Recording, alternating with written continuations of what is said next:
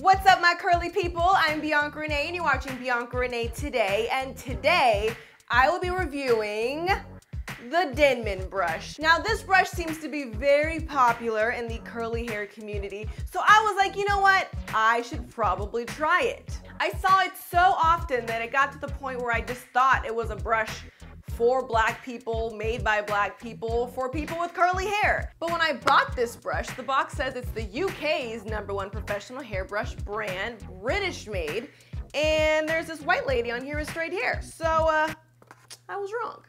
This brush right here cost me $13. I did end up buying it from Sally's Beauty, and then I later found out that I could have bought it for cheaper, like $7.99 cheaper, if I would have went anyplace else.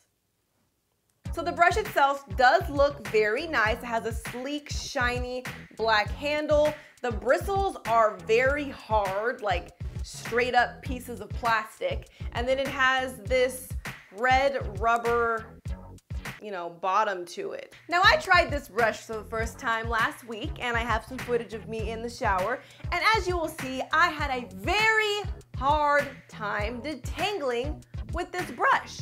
I could not for the life of me get this through my hair. And I'm looking at the brush thinking like, why is this happening? Are my curls just very tangled today? To the point where I grabbed my old faithful brush, but then I got through it with ease. So now I'm looking back at this brush and I'm looking at these long bristles, and because they're so long, my hair would be so far into it that it was hard for it to pull it down to create that detangling motion. And it would just get stuck in there. I don't get it. I was ready for this brush to blow me away. So after I got out the shower, feeling kind of defeated, my hair is now detangled, not thanks to this brush, I decided to use it again while I put on my deep conditioning treatment. So maybe this brush is going to be good for like distributing the product evenly through my hair and probably even creating some good curl definition, which it did after it was detangled. So when I go through my hair, I know the product was really getting on every strand because I'm brushing it through and I'm getting very tight spiraled curls, which is cool and all, but I don't personally want a brush that I can't use to brush my hair. If a brush can't detangle my hair, I'm really not interested. I decided to go online and do some more research about this brush, and a lot of girls say that they don't use this for detangling, they use it just to get really good curl definition. So you want me to buy one brush for detangling and then one brush for curl definition? No. All that tells me is that this brush is for different people. Who it's not for is for me. But this brush is for someone who wants some more curl definition, someone who doesn't mind getting shrinkage, because once you have tighter curls, they will shrink up. So my hair went from looking like at this length to going like up here, like it really shrank up. So if you're someone that does not mind a little shrinkage and you rather have curl definition, this brush is probably gonna be great for you.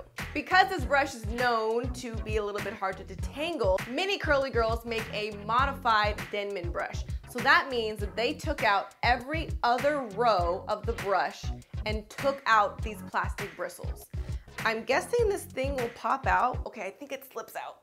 Ah! I scratched myself. And now I think you can open this. Oh, you can! This is interesting. So when you pop this open, ta-da! There are all of the bristles. So if you push it out,